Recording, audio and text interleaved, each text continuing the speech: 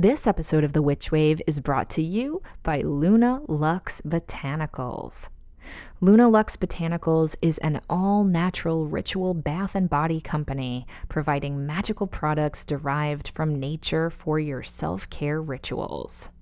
Each batch product is carefully handcrafted with intention by creator Cass Hayes, using only all natural and organic ingredients.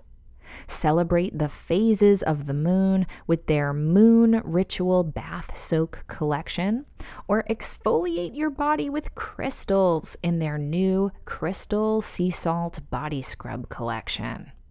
If you're ready to add some magic to your self-care rituals, follow them on Instagram at Luna Lux Botanicals and shop online at lunaluxbotanicals.com. That's LUNALUX botanicals.com.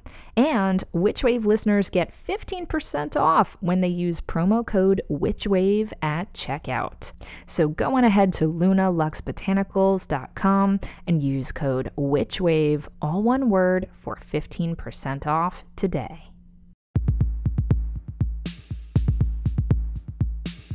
The world is filled with bewitching people, and you might be one too. Welcome to the podcast where art is magic, magic is real, and reality is stranger than dreams. I'm Pam Grossman, and this is The Witch Wave.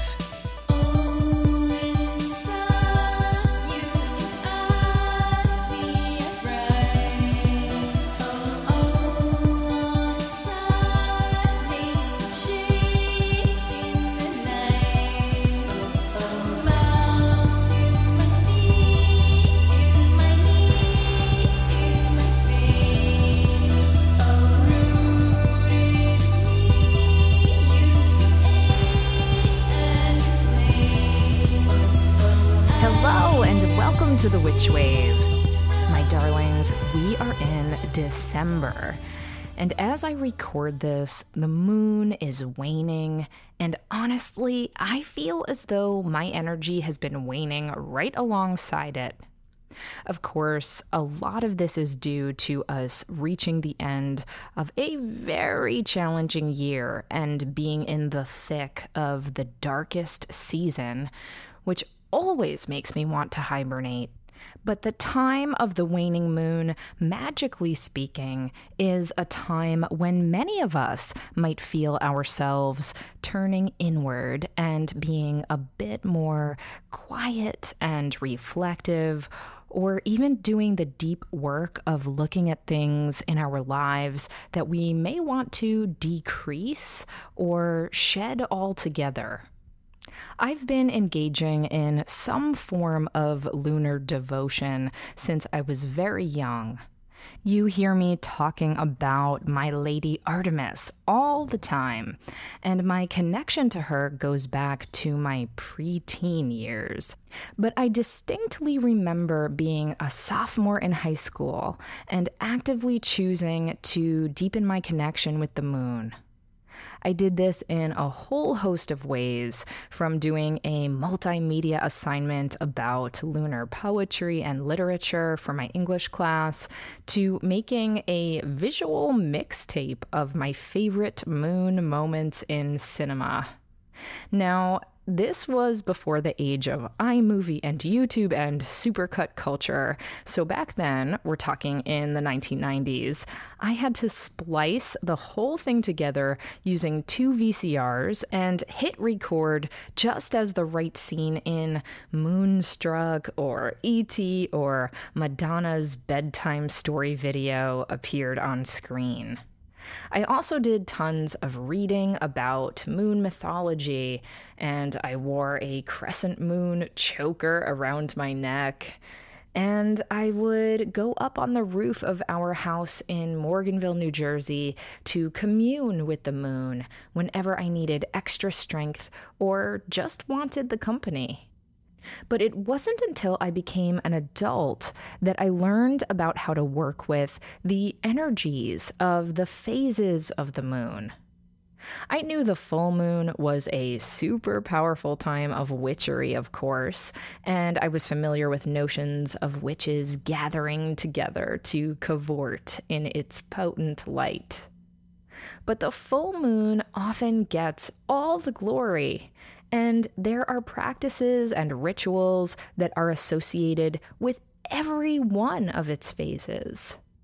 When people ask me how to begin or deepen their witchcraft practice, I usually tell them to start keeping an altar and to start working with the phases of the moon. Doing so has made me feel more connected to the rhythms of nature and the body and spirit, and it reminds me that life and growth are never a straight line. There are times of expansion and times of contraction, times to shine boldly and brightly, and times to bathe in shadow.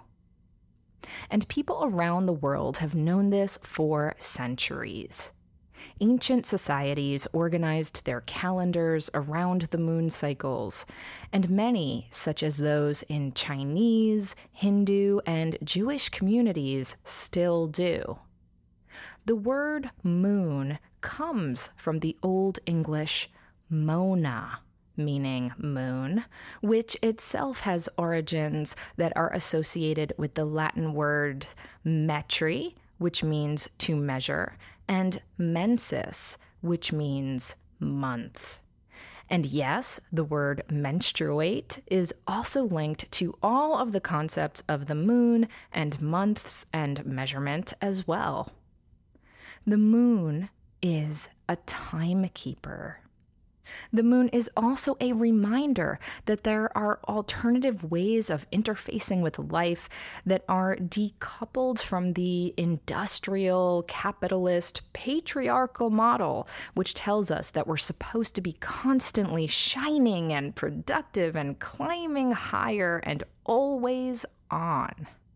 I'm so grateful that on this episode, I get to speak with Sarah Faith Gottesdiener, who is an expert in lunar magic and who speaks so beautifully about the magic and messages that the moon can offer everyone. But before we get to that, first, let's check and see what's come through on the Witch Wire. Who is it? Witches! Kate writes, "Hi Pam. I found the Witch Wave earlier this year on a friend's recommendation right as I'd been going through a very sad breakup at the beginning of the pandemic, and I began listening to episodes on my daily walks. Hearing you and your guests talk about the connection between spiritual well-being and magic, the earth, our bodies, and ancient or indigenous knowledge has been so healing and hopeful for me.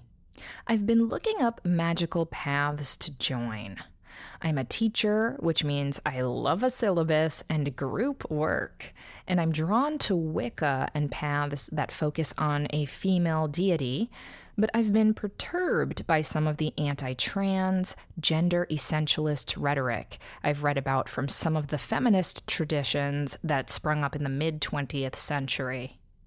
Do you know of any LGBT-inclusive magical paths that I could research and possibly join? You're the best. Thanks for being a light and a guide during a very dark time." Hi, Kate. Thank you so much for those lovely words, and thank you for your question. I thought it was a really good one to answer today because so often the moon and witches are associated with women and goddesses and, yes, sometimes cisgendered female bodies. But we know, first of all, that there are witches of every gender, as well as many male lunar deities, from the Hindu god Chandra to the Norse god Mani to the Mesopotamian god Sin. But to your point, yes, a lot of the divine feminine-based Wicca that we're familiar with got popular in the 1970s during the second wave of feminism. And while I am very grateful to a lot of those witches who were seeking to elevate the status of women and femininity and course correct as a reaction to the oppressive patriarchal religions and societies in general that they were living in, some of them definitely overcorrected.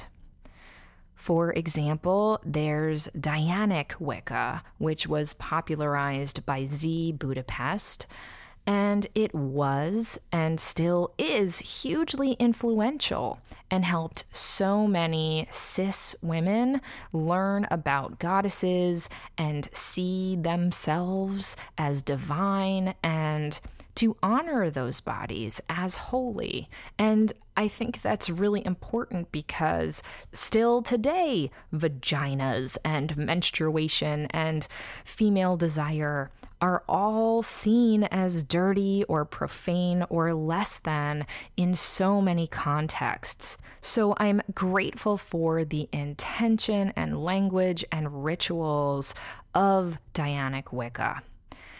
And yet, as we've discussed on earlier podcasts, Z adamantly excluded cisgendered men and, trans folks across the spectrum from the movement. And unfortunately, she still stands by that today and has used transphobic language in public pretty recently. And all I can say about that is I find that stance to be hugely disappointing and shameful and, at its worst, harmful.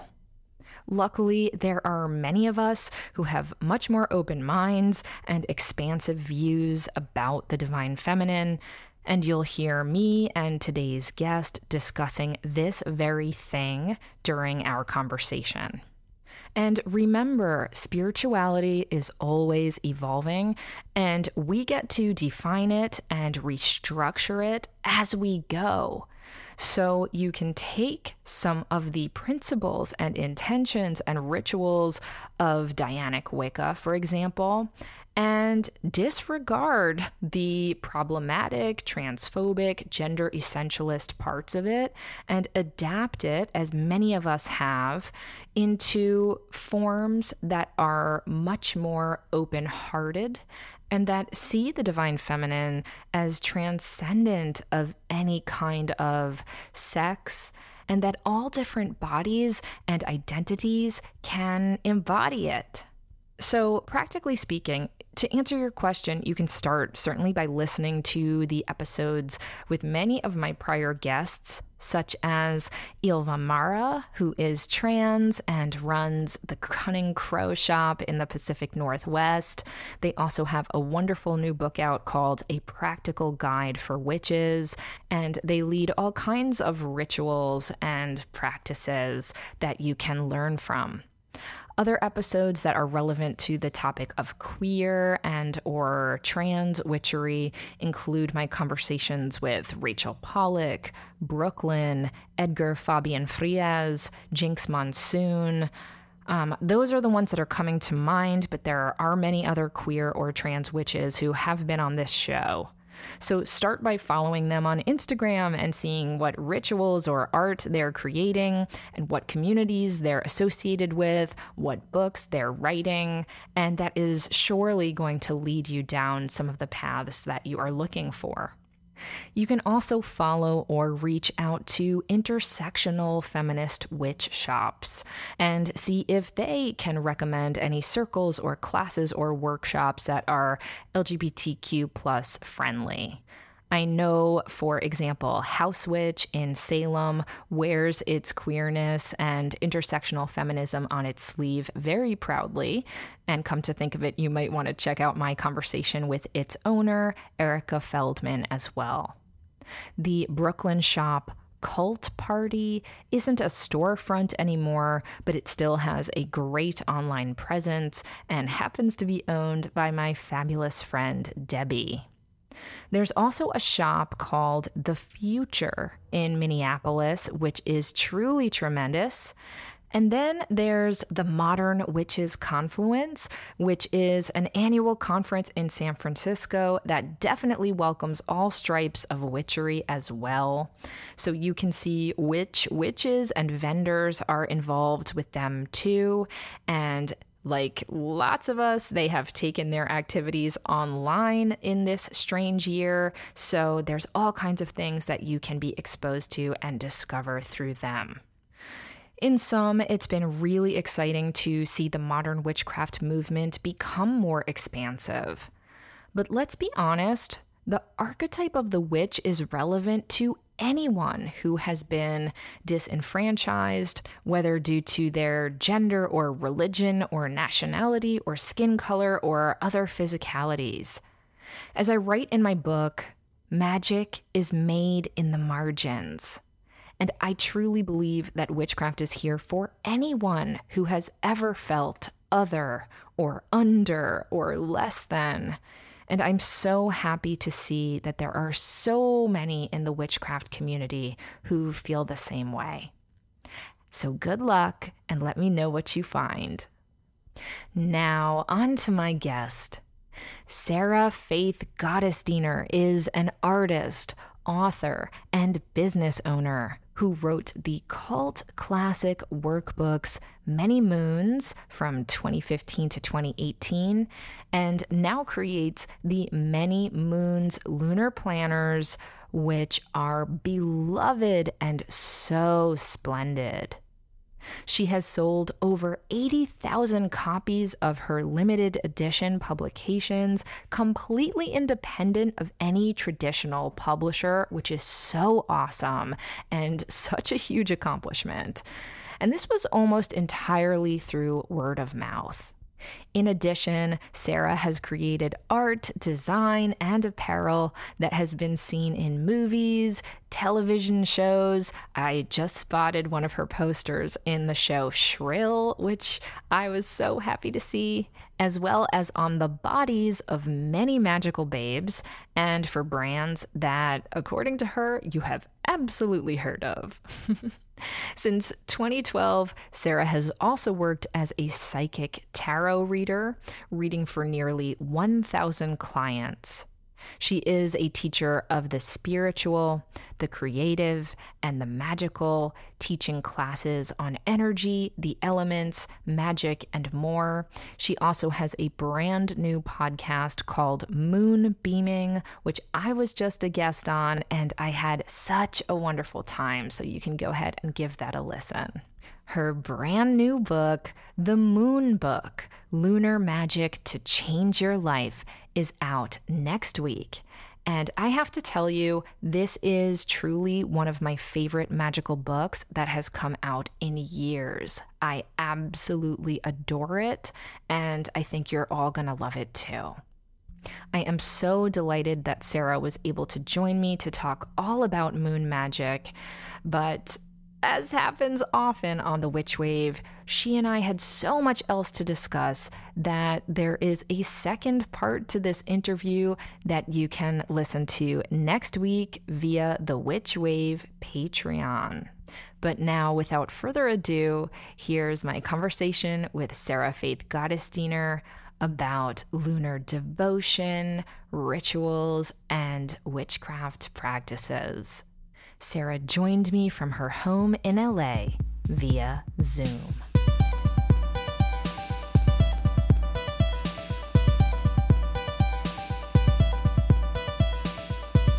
Sarah Faith Gottesdiener, welcome to the Witch Wave. Hi, Pam. It is so awesome to be here with you. It is so nice to be here with you too. I wish we could be doing this in person, but this is the next best thing. Thanks so much for being here. I cannot wait to connect with you, and I'm so curious about what you're going to ask me. Well, first, I'm going to ask you what I've kind of been asking everyone, which is just in this wild time, how are you? How have you been doing? How are you doing today? I know that's a loaded question, but I always like to check in with people. Yeah, I'm doing very well. I feel very grateful to have my health. and to be alive, like not to sound too intense, but I feel very grateful for that. I think we've all been speaking about this pandemic related topic, which is that the emotions sort of come in waves, right? So maybe one week we'll be in a grief week, or one week we'll be in an anger week, or maybe it's everything all wrapped up into one. If I'm being really honest, which I will be very honest, I have sailed through the rage, the grief, the exhaustion, all of the things. And I'm just really at this point where I'm here to realign my energy and to spend some time focusing on creating new worlds, focusing on the kind of energy that I would like to be in more often than not. I feel like a lot of the last 4 years, but if I'm being honest, like a lot of my life has been subjected to the whims of other people who don't care about me. And I'm really kind of like having this real, like, concentrated reckoning of being like, you don't get to define how I feel. I get to define how I feel. And that's not to say that I might feel exhausted and full of rage and sad. I want to fully step into those feelings, not as a reaction, but as like my own compass and my own point of view. So I know that's a very long-winded answer to how are you feeling, but today I'm quite well. I feel very grateful to be alive, and I feel grateful to be here with you now. Well, I actually think that's a beautiful answer. And first of all, I'm so happy to hear that. And a big fuck yes to you living to your own standards and drawing your own boundaries. But I also think your answers are a great immediate segue to this new project that you are launching into the world. This is your book, The Moon Book. And this book, first of all, Sarah, I love it so much. And I don't say that lightly. I truly have found such magic and inspiration and a lot of information. You really taught me a lot of things that I didn't know in the reading of this book. So first of all, big congratulations to you. But the moon and the moon's magic is so much about riding those waves. It's about the ebb and the flow, the waxing, the waning. As you write so beautifully, you know, the moon is so connected to emotion and intuition. So I think this book has come out at a perfect time. And I wanted to know what made you write this book in the first place. Well, first, I just want to say it really means a lot coming from you. And I'm not just saying that. You're an artist and you're a writer and you interact with a lot of different people and you're a public person.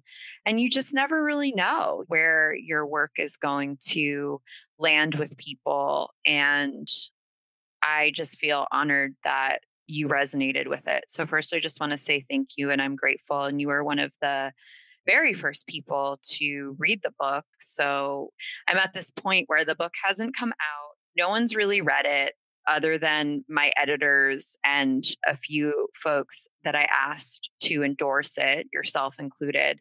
I don't know if you ever have this feeling like, I'm like, is this even any good? It was so in my head. I was like, is this? I don't know. The book came about through a very, very, very long process. In 2012, I started teaching classes on the subject. In 2015, I got the message from spirit, my intuition, the moon, whatever you want to call it, to write channeled workbooks for working and collaborating with the lunar phases in real time. I wrote 6 of those books in 3 years.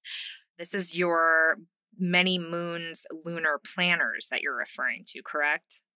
I'm actually referring to many moons workbooks. So first they were workbooks. I did 6 of them in 3 years. The project was from the beginning, the download was that I was just going to do this for 3 years.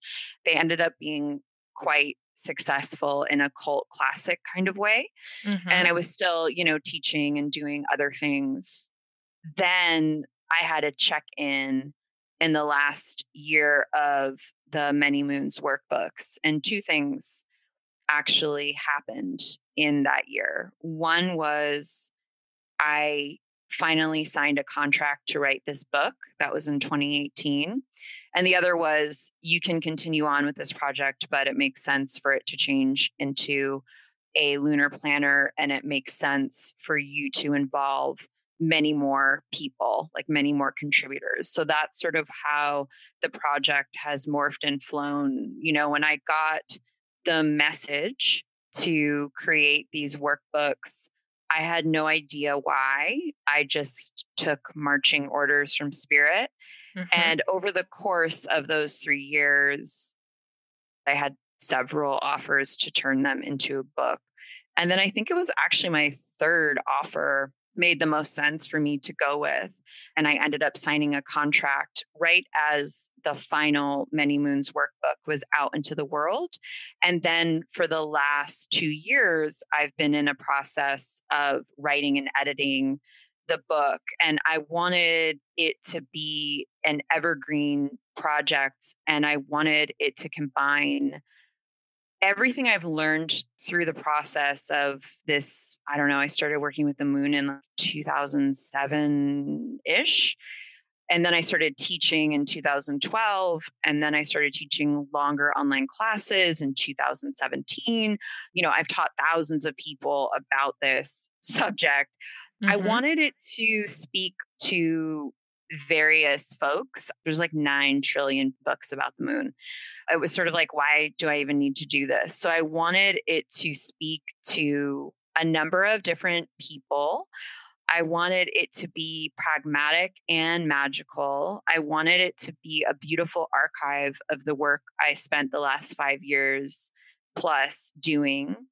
And I wanted it to provide a framework for not just thinking about the moon, but what above all the moon has given me is a philosophy and a framework for living, which is about magic, intuition, our natural cycles, which is about delivering us back to ourselves as we were meant to be and as we were meant to be experienced. So I really hope that anyone reading the book can understand that this is like a framework we can apply in our lives that goes our creative processes, our healing journeys, our, you know, recovery journeys, our intuitive like connections, all of these things. It's about a framework of care. It's a framework of totality. It's a framework of processes. And it's a framework that acknowledges our natural rhythms and wants us to accept who we are, how we are, in order to step into our power and our magic.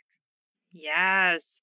Sarah, so gorgeous. And what I love about this book so much, because you're right, I've read a lot of books on lunar magic and on the art of the moon, the history of the moon, the science of the moon. You manage to kind of weave together all of those different aspects, and you are a beautiful writer. I mean, the words are pure poetry and really shimmer on the page. And I found myself getting like choked up and touched and swooning over a lot of the passages in the book. And I am a researcher. I'm a huge nerd. I really appreciate not only the fact that you give us real practical techniques. There are lots of spells in here. There's lots of journal prompts and tarot spreads and things like that that people can do. But you contextualize it with so much history and folklore and science. And it just is really rigorously researched and crafted in a way that I have the utmost respect for. So big bravo, or brava, I should say.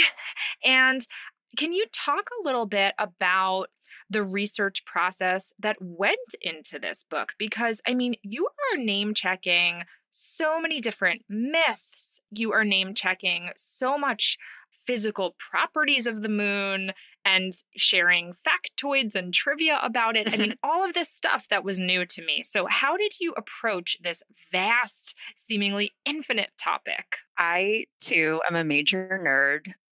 I feel like we talked about this. This has nothing to do with the fact we're both nerds, but I think we both have do you have any Gemini in your chart? Do you know? Yes, I'm Gemini rising, baby. Okay, so I'm a Gemini moon, and I'm like, what's this? What's this? What's over there? What's over? I'm like questioning. I'm like, why is this way? Why do people think this way? Like, I love history. I love myth. I love science. I love all of the things, and I'm constantly questioning. And the first thing that I'll say is what I was really grappling with writing the book was the history of something like the moon is like the history of humanity, because it's a global phenomenon. Cultures all throughout the world, for as long as we had ways that we communicated with markings, for as long as humans created ritual, they were utilizing and collaborating and noticing the moon. So it had this really, really, really, really complex, ancient accumulation. And honestly, that's, in my opinion, where it gets so much of its power. So we all have this relationship with the moon. So I was trying to contextualize it in terms of that. And also, I think that it's really important to give readers portals into other ways of viewing the thing. Like, there's this really well-known Buddhist proverb, which is like, don't confuse the moon for the finger pointing at the moon. Mm-hmm. So I did do a lot of finger pointing with all of the research, but I wanted to sort of, not to be super metaphorical, but the moon, as we know, reflects. So I also wanted the book to be this archive of how humans reflect upon themselves, magic, nature, history, mythology, all of the things that we sort of discuss in the book. So that was sort of my framework. And also, being a nerd, the problem is I just find so much fascinating in general. Yes, so it was really difficult. The book was double the length, embarrassingly enough, the first draft of it. So I had to do a ton of editing.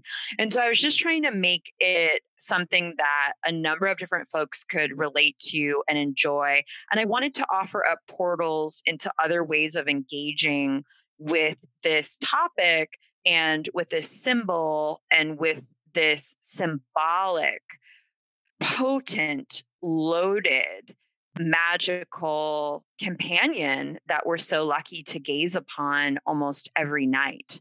Beautiful. And on that note, we're going to take a quick break and we'll be right back.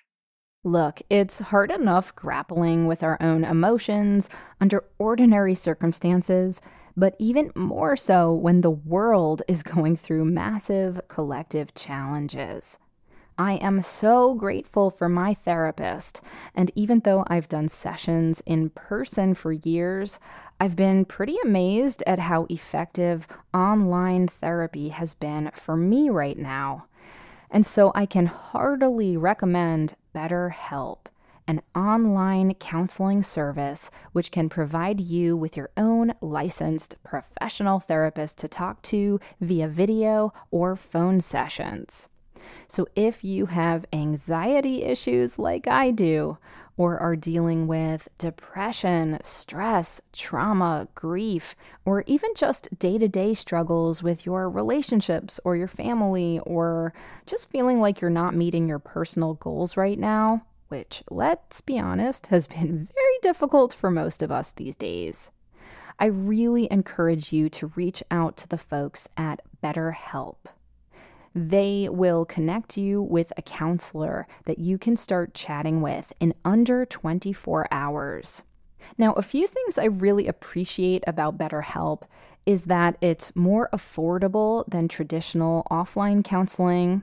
Plus, they offer financial aid to those who qualify, and they make it super easy to change counselors so you can find one that you really click with. Best of all, Witch Wave listeners, that's you, get 10% off your first month of counseling by going to betterhelp.com/witchwave. That's better, HELP.com/witchwave. I believe that all human beings can benefit from therapy. I certainly have myself, and I'm so glad that it's becoming more accepted and more accessible to do so. So please pop over to betterhelp.com/witchwave and find a great counselor to talk to. BetterHelp is confidential, convenient care, and you, my friend, deserve that. I'm a big believer in stars aligning, and that is why when a product is both exquisitely made and is beautiful and has deep magic and is created by wonderful people, it makes me so freaking happy. And for those of you who've listened to this podcast for a long time, you know that I swoon about Mithras candles.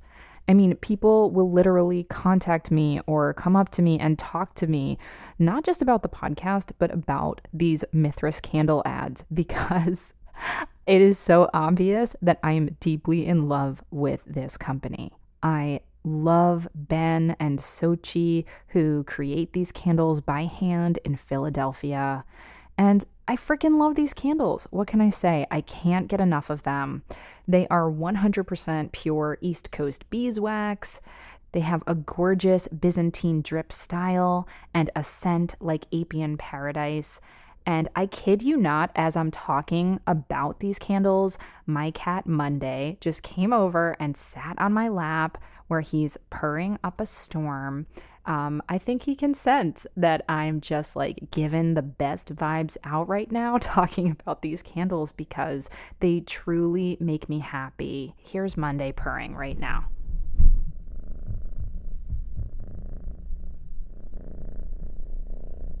Now, because I love the folks at Mithras and because I love these candles, it has been so wonderful to see this business expand over the years. And Mithras candles now come in both natural gold and their gorgeous new black line made with a plant-based dye. Mithras candles are ancestral lighting for your body, mind, and spirit. And guys, I don't even know what else to say. They're the frickin' best. I give these candles as gifts. I gift them to myself. They are truly, truly special. So go on ahead to mithrascandle.com. That's M as in Monday, ITHRAS candle.com, and use offer code WITCH for 13% off your first order. That's mithrascandle.com. Offer code WITCH for 13% off your first order. I promise if you get these candles, you're going to be purring too.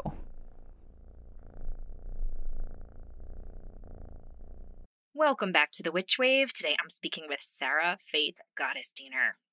So Sarah, we're talking about your exquisite new book, The Moon Book, and you touch on gender in this book in a way that I so appreciate because you really draw the line between gender expression and expressions of femininity and masculinity.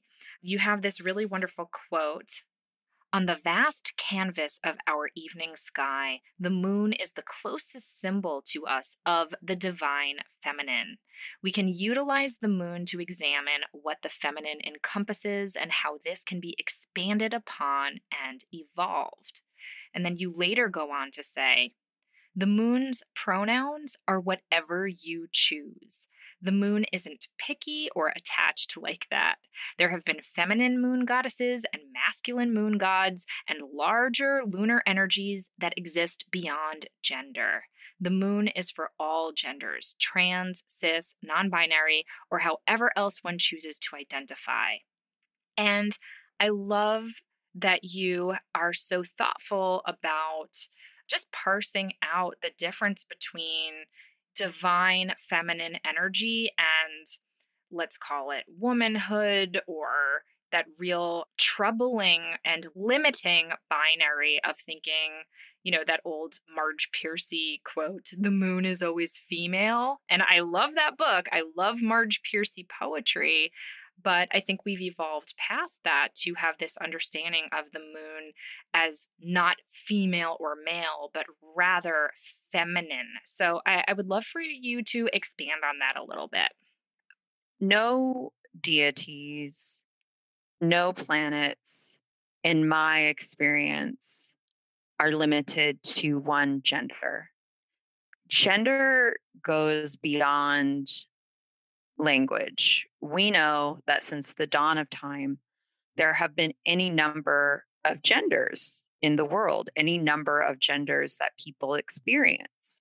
And we also know that, at least in more modern day, and I can only speak to my limited knowledge base, which is that of mostly European history and United States history, we know that gender is constructed to reflect systems and capitalism. And it's really, in my humble opinion, to flatten us. We know that you or me or, the bird on the wing or my dog or whatever, they're way beyond a gender identity. And that's not to say that if you identify as a man and you love that, or you identify as a woman and you love that, and you have specific ideas about what that means for you, that's great. I'm so glad. I think that in my experience of studying religion and studying philosophy and studying the occult and witchcraft, there is a part of that which we create stories that reflect how we want to see the world through myth and through religion and through magic. And some of the more limiting ideas around who was allowed to tell stories about gender, it reflects their viewpoint, similar to how the Constitution reflected who was writing it at the time. Sure.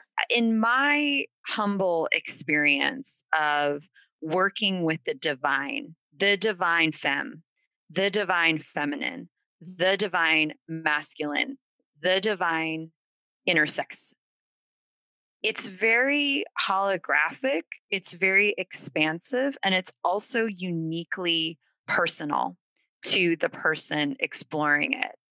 And in my research, I really do understand the connection in specific pagan or European-derived magical practices to connect the moon with, I'm putting this in quotes, femininity, because of the connection between periods and the moon. Now, not everyone who gets their period is a woman, and not every woman has a period. I've had many clients come to me and say, like, I'm so glad you're saying this.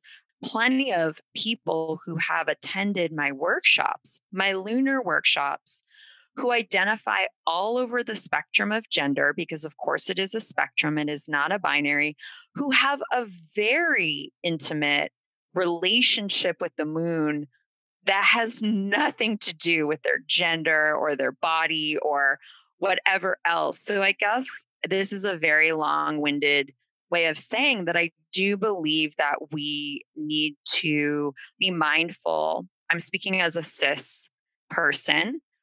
We need to be mindful of assigning gender essentialism in our magical practices, spiritual practices, and in our life. I would love to hear your comments on that. Yes. Okay. I am nodding vigorously. You can't see that right now. And I'll just say, this is something I really grappled with. And I don't want to talk too much about my work because the spotlight's on you, baby. But I really grappled with this and continue to grapple with this as I write about the archetype of the witch, because on the one hand, I think that the witch and the moon, and you write so beautifully about witches and the moon in your book, but they are associated with women and associated with femininity. And there's a history of patriarchal oppression that has also, I think, made it important for us to honor the moon and honor witches and witchcraft and menstruation and all these things that have been so maligned or considered mysterious in maybe a threatening way or lesser than. So often the moon is talked about as reflective and passive, whereas the sun is the really important, powerful entity. So I think it's important that we do course correction. And I think honoring goddesses and honoring the feminine or female experience is really important, while at the same time acknowledging that we are evolving past these binaries and that anybody can be a witch. Anyone can have access to lunar power. And I think it's important that we honor menstruation, but not to then exclude anybody who doesn't menstruate as therefore not having access to this divine feminine power. So for me, it's like very much a both and. Yes. And that's hard. It's really hard to talk about. It's hard to put language around.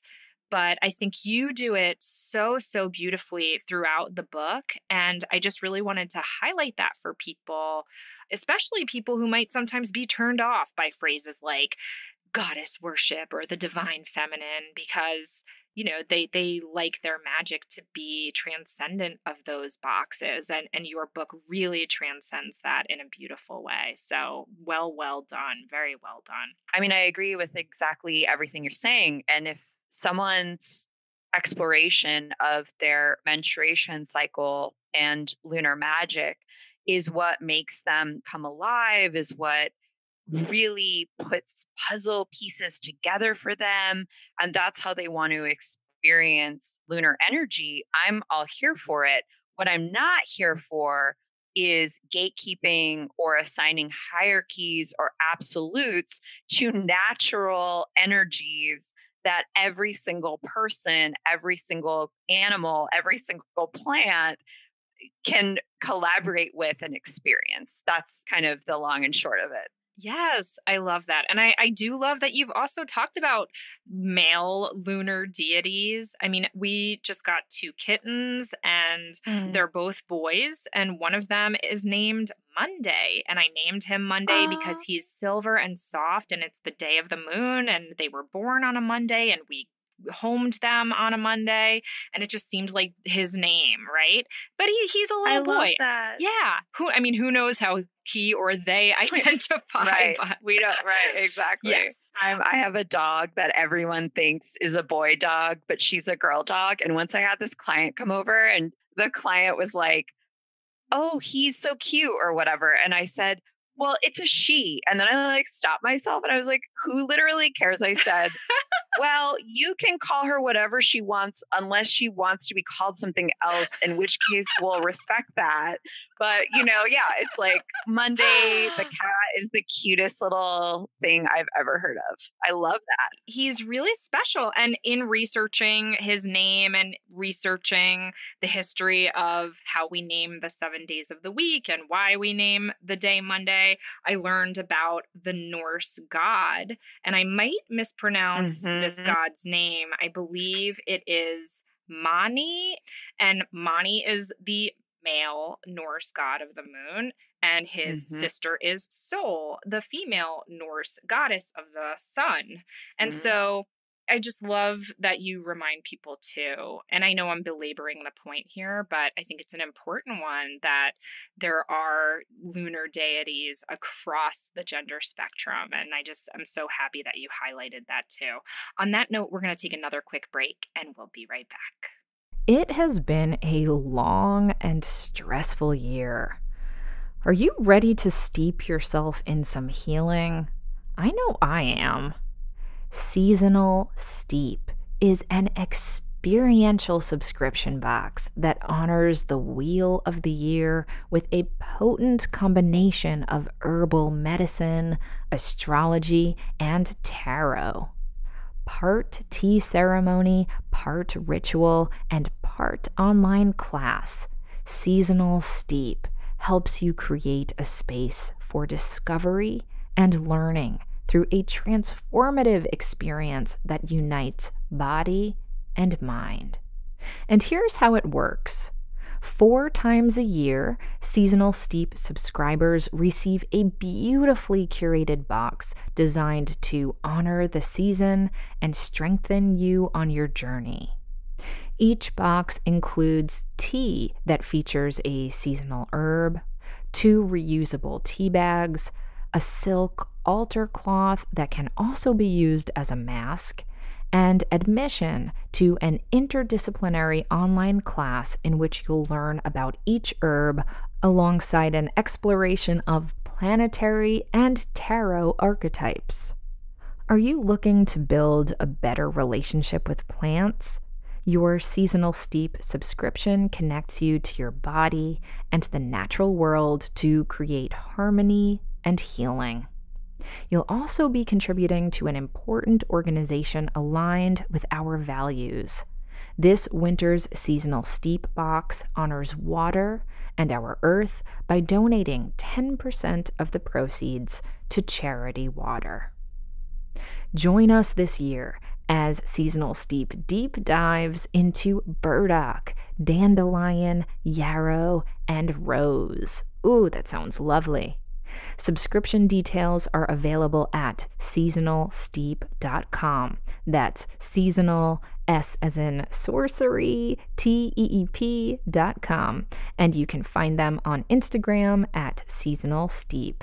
And you can use promo code WitchWave for 10% off your subscription.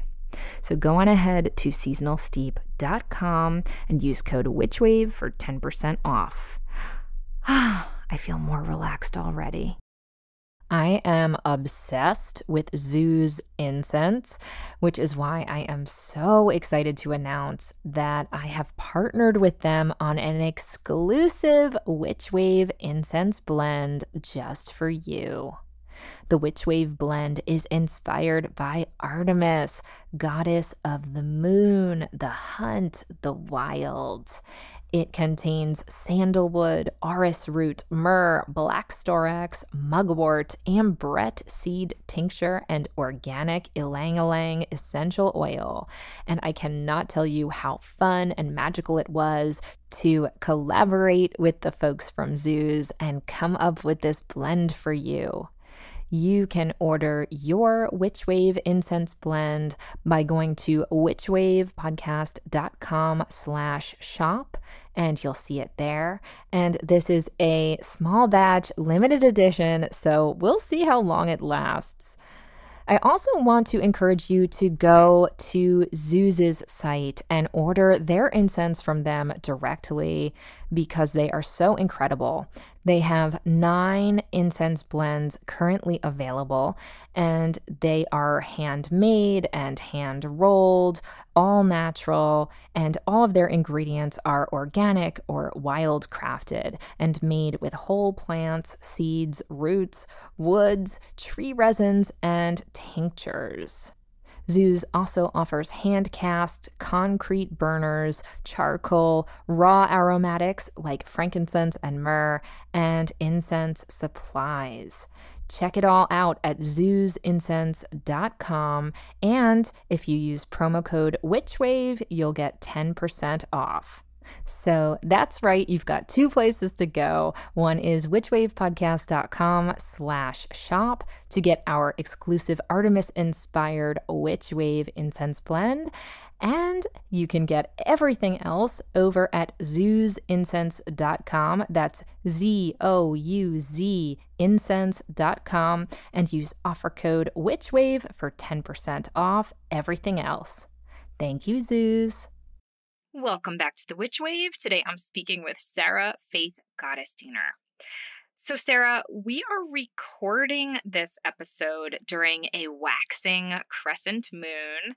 It will be coming out during a waning crescent moon.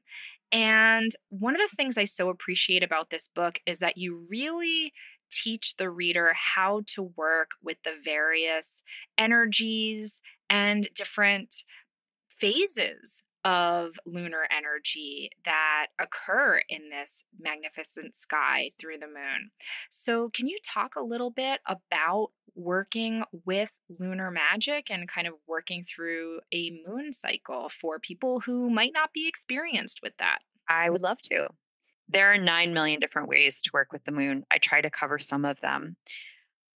I think for anyone just beginning a practice, or even just someone who needs a little bit of magical zhuzhing, so to speak, I think that it's always really useful to come back to what's happening with your energy and correlating that with whatever phase the moon is in. Because we go through our own life cycles. We might be in a new moon phase in our life. We might be beginning a new project we're really excited about, or beginning a new relationship we're really excited about, or feeling ready to express an aspect of ourselves that maybe we haven't before. Or we might be in dark moon energy or waning moon energy where we need to rest more. We need to be more still. We might need to be drawn inward and reflect or connect to our intuition while wrapping up loose ends.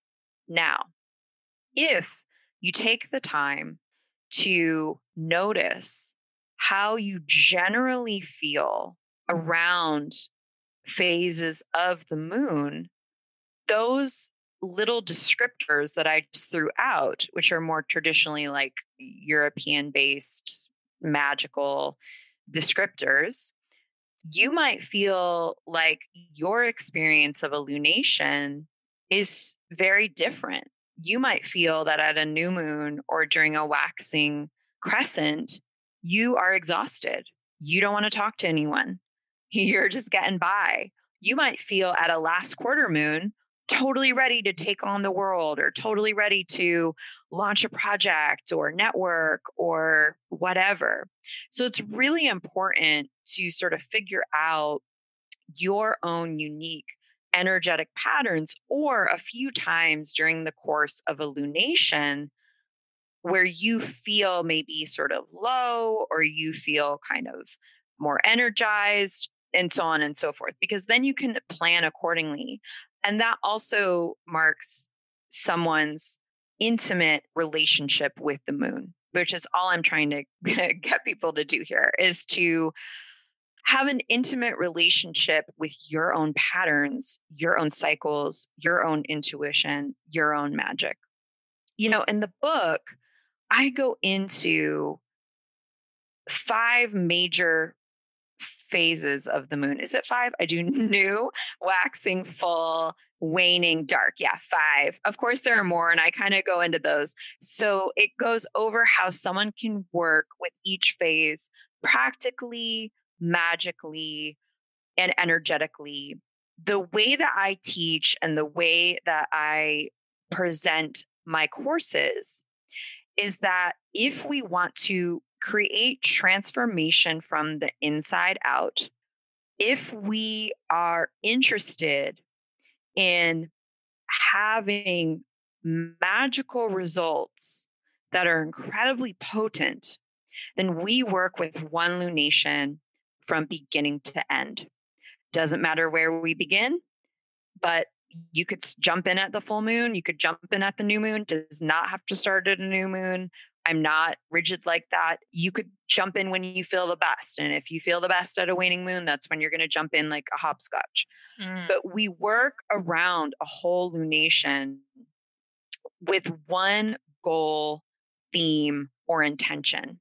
And that gives us a 360 spiralic perspective and process into creating magic that is sustainable, potent, and transformative. That is what brought me to do this work. It is what I discovered in my own process. I don't teach like, oh, you just light a candle at the new moon and then like, Calgon, take me away. We're done. We're through. This is like a process that includes excavation and surrender and experimentation with different kinds of ritual and magic and clearing and practical steps and reflection and thinking about our blocks and subconscious programming. And I could be here all day. So we're working with levels of the consciousness, levels of energy around one specific theme, goal, desire, or dream in order to get results the likes of which I've never seen. And so we can't do that without interacting holistically with an entire lunar phase. Yeah. And I think it's important for people who might be like really confused or might just be starting out in their practice for us to even define. And I know you said it can vary, from person to person, but broadly speaking, we're kind of talking about sympathetic magic here. It's this idea that we work with a symbol in metaphorical ways that make us feel connected to that symbol's energy. And when it comes to lunar magic, the way I have always approached it is like, okay, if we're trying to grow something, manifest something, generate more energy, that tends to happen during the waxing cycle when the moon herself or themselves is growing and it looks like reflecting more and more light. And then the waning cycle tends to be a time that I do my magic around, more inward work, also trying to banish things or let go of things or, diminish certain effects that something might have in my life that aren't serving me anymore.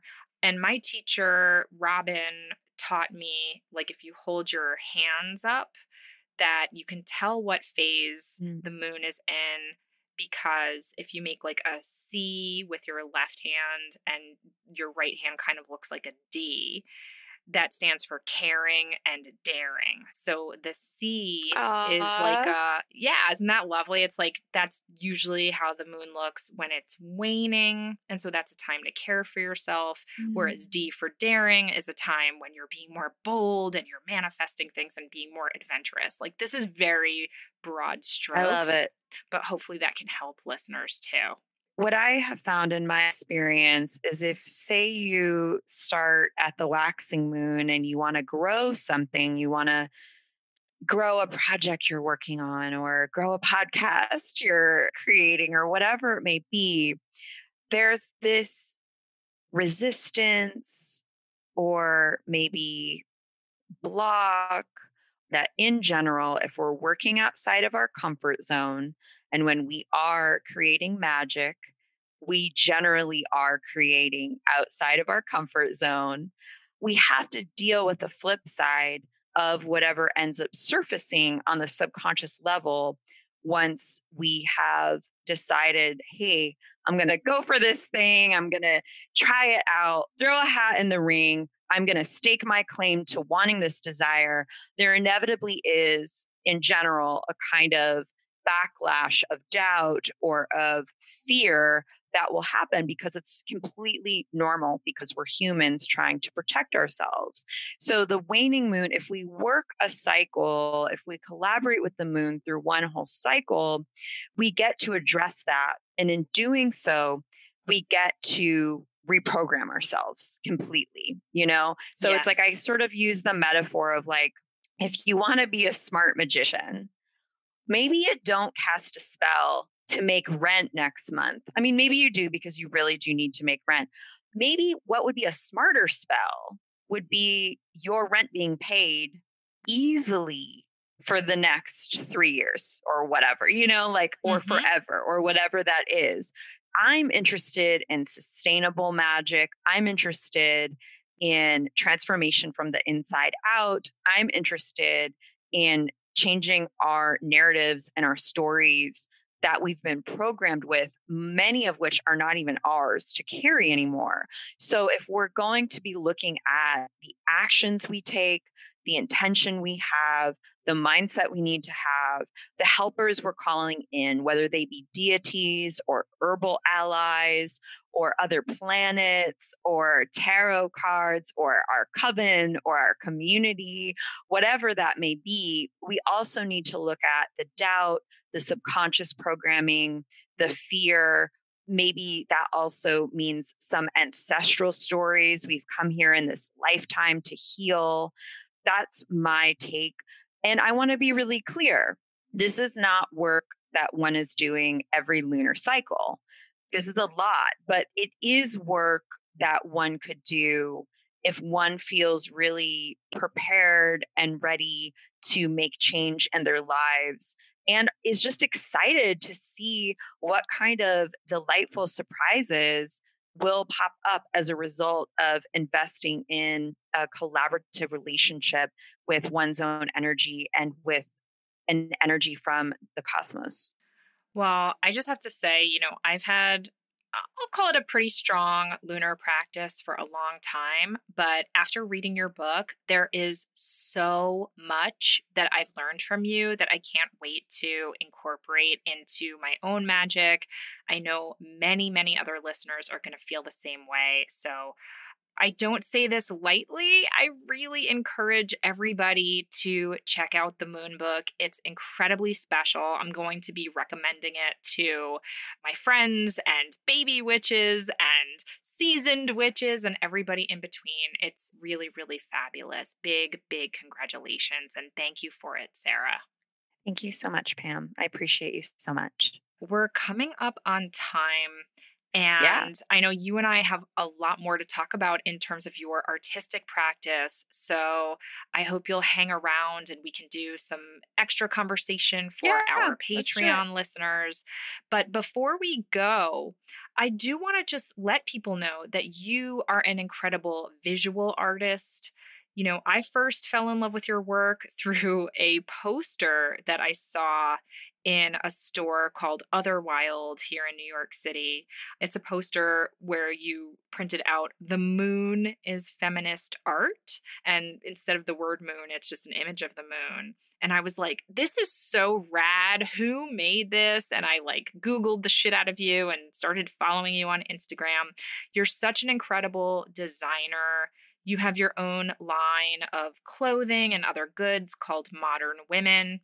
And you have a really great sense of humor and sensibility that's kind of irreverent and intersectional and super stylish. Another of my favorite items that you've designed, you do these different shirts. They have the phrase "famous witches" on them. And the shirt that I got, I know you've done different iterations of this, but the one I got has Nancy Downs from The Craft, Octavia Butler, RuPaul, Carolee Schneemann, and Kate Bornstein. And every time I wear this shirt, I get so many compliments as I'm walking down the street, makes people so happy. I feel really powerful in it.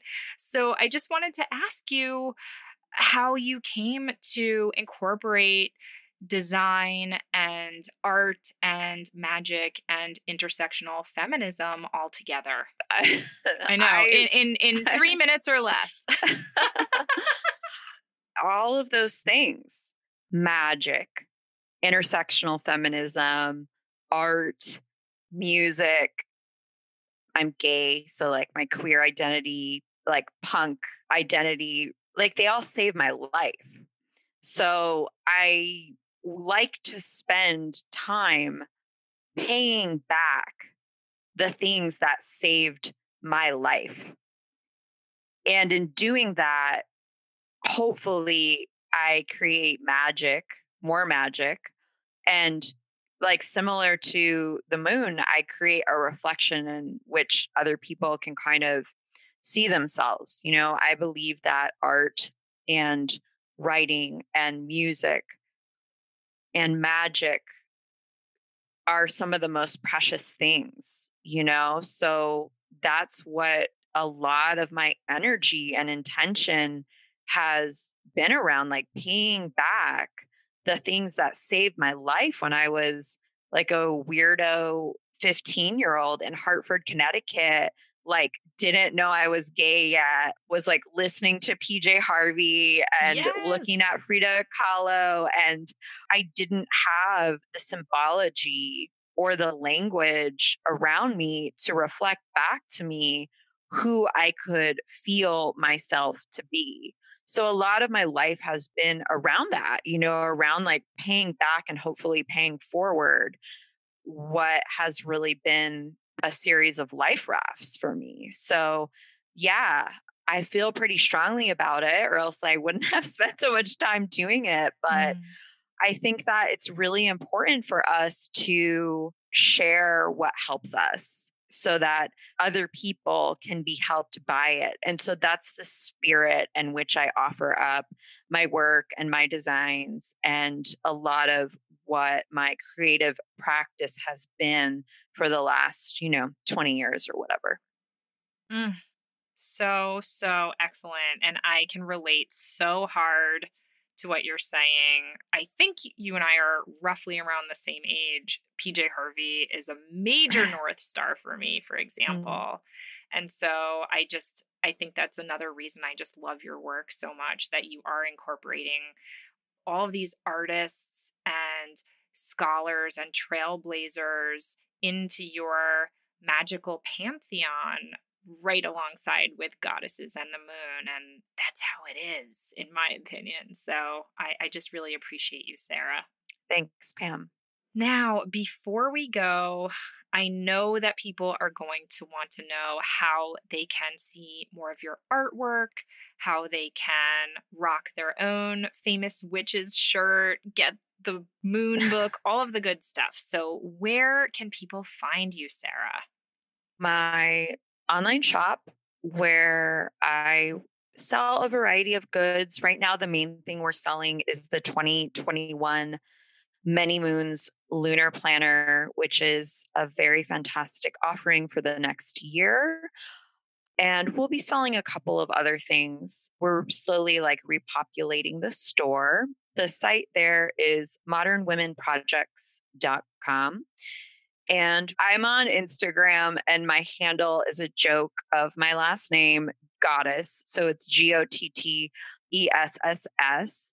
And the other ways that folks can connect is the best way, actually, is my newsletter, which they can sign up for my site. I pour a lot of heart and soul into that every week. And there are tarot spreads and sometimes ritual ideas and other musings. And then I have a podcast called Moonbeaming, which you can subscribe to on all of the things.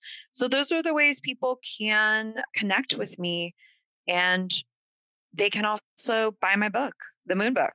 This is it. That's where you could really connect with me the most. So yeah.